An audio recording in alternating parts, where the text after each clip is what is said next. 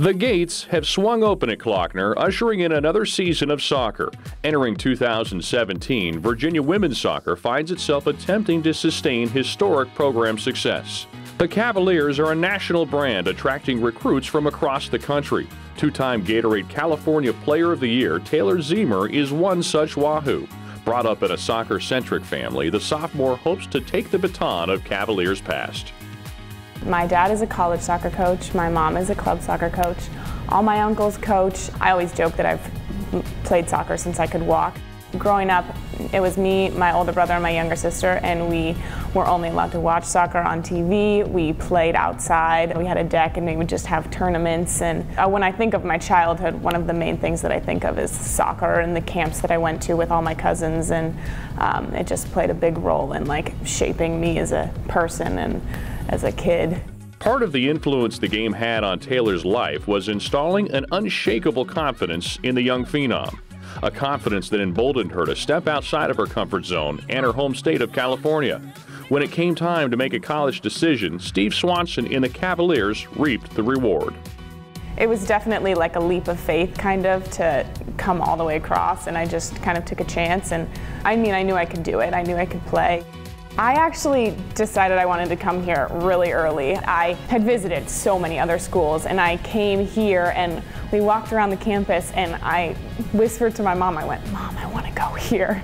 I knew immediately that I wanted to come, and my mom said, "You got to go home, you got to talk to Dad." So I went home and I gave it a week because I didn't want to seem too eager, and then I called Steve and I told him I wanted to commit, and it was awesome. But yeah, I knew that this was a place for me pretty soon after I came. The Cavaliers have largely been defined by precocious young stars in recent history. Players such as Morgan Bryan, Daniel Colaprico, and Mackenzie Doniak contributed from the moment they stepped onto the Klockner pitch, a detail that didn't go unnoticed by the soccer star from Santa Rosa. Those are the people that I looked up to, and watching them come in and make an impact at a young age, and I thought, oh, can I do that? And that's what I wanted to do, was kind of come in and be the Mackenzie, you know what I mean? And so they were really good role models, and they showed me, what to strive for, and they made me see that I had a chance to do that. That possibility has become reality in Charlottesville as the new number 9 tallied 8 goals in her freshman campaign and is already a lethal attacking piece for the third-ranked Cavaliers. Despite her own prolific statistics, the collective, all-in nature of the team is its biggest strength, as evidenced in a victory at number 1 West Virginia. It was awesome. That game was crazy. I think I know that was definitely the most exciting game of my college career, and we fought so hard in that game. We were not losing that game. That's kind of the mentality that we had, and knowing that we were able to stop them and shut them down is really gives us confidence in our formation and in our ability to beat anyone.